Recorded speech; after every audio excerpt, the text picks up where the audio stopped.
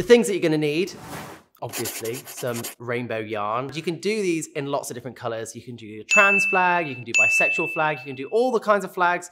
I just could only get my hands on these colors, so we're going with these today. The knitting needles that you'll need are the ones that it says to use on the packet. So my yarn says I need 5mm needles, so I'm gonna use some 5mm needles. You're also gonna need some scissors to cut away some of the excess yarn.